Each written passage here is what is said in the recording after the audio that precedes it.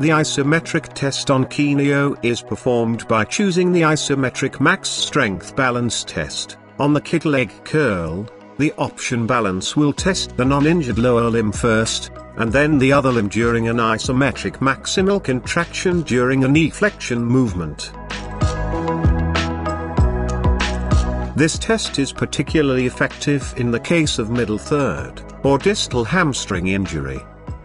The values of the injured leg must not be less than 10% of the pre-injury values, or of the values of the healthy limb.